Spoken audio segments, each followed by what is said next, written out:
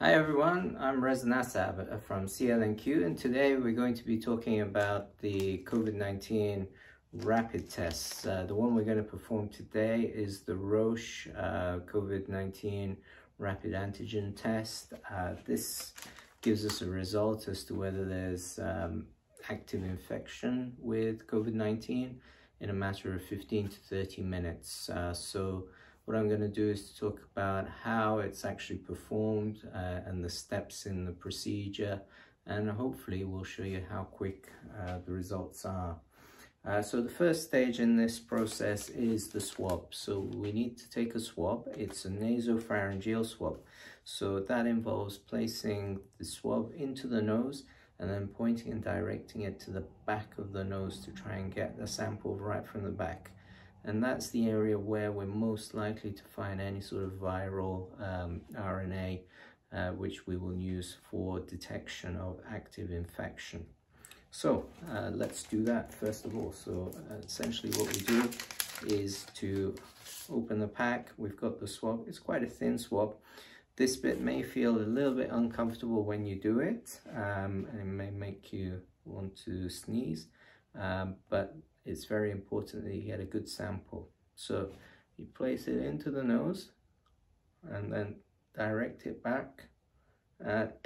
It's quite ticklish. And you do this for at least 10 seconds.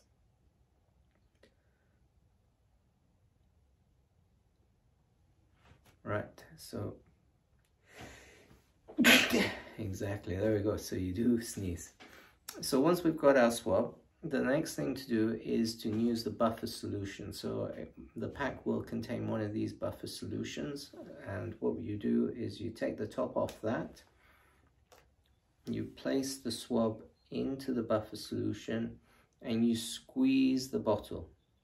So that just makes what you've taken, the swab, a little bit moist with the buffer solution, and you squeeze, rotate the swab inside the solution for at least 5 seconds. Okay, and once you've done that, you need to take the swab out of the buffer solution. And as we remove it, what we do is we lift it up, sort of halfway up, and then we squeeze the swab again. And when we squeeze that, that squeezes any of the solution from the absorbent swab tip back into the solution pot. Then we remove the swab. Once this is done, you'll get a little nozzle to place on top of your buffer solution container. So that then gives us the solution that's ready to test. And then the next step is the actual cassette that we use. So this is the rapid antigen test cassette. And what you do is you take your solution and you 3 good drops onto your cassette. And then we just wait. So the results should be read after about 15 minutes to half an hour. You shouldn't interpret the results before then, and you shouldn't interpret the results after half an hour, or else they'll be invalid.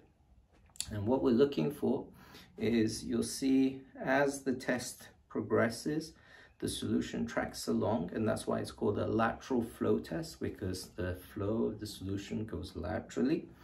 And you'll get there are 2 lines. There's a C and a T. So the C is the control and the T is the test. Now, if we have 2 lines, then that means we are positive. If we have just the C, then that means the control is okay, the test is working fine. If we just get a T, then that indicates that the result is void, or the test is invalid, and you may need to do another test. So after about 15 minutes, we'll have an indication of the sort of result that we might get. And as I said, this is a very quick way of finding out if you have got active COVID infection.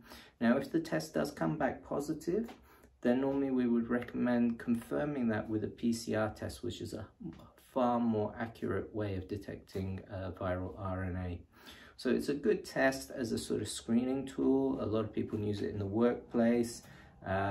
In the NHS, it's being used by healthcare professionals in order to make sure that they're okay before going to work, and they're often tested on a weekly or twice weekly basis. So I've taken my rapid antigen test. We did the test about 15 minutes ago, and I just want to show you the results of this. So if we look closely, we can see the C has got a line on it, whereas the T has no line. So this indicates that the test is negative and has worked correctly. So thankfully I'm clear. And as I said, I regularly get tested as part of my work. And so this is a very useful tool for this. So hopefully that's been useful for you. There'll be a lot more information on our website. And we'll keep you posted on terms of availability of this test, and look forward to hearing from you if you have any questions. Thank you.